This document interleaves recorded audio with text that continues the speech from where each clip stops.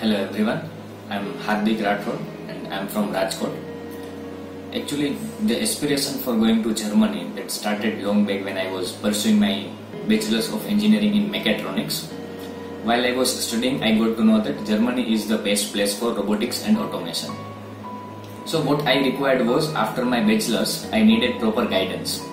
My friend, who is also a part of VIEC, recommended me that you start your procedure as early as possible from VIEC, and you will get all the guidance that you require for successful application.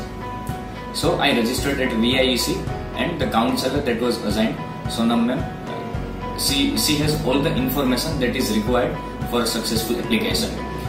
Right, starting from selecting the universities, she helped me for choosing all the course that is right for my career path. All the recommendations that were given by her was perfect and was meeting my expectations.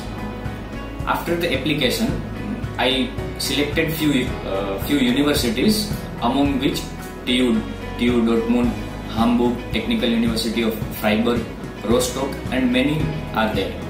Out of which, in few I got rejections, but in universities in which I was supposed to go, I got the success result.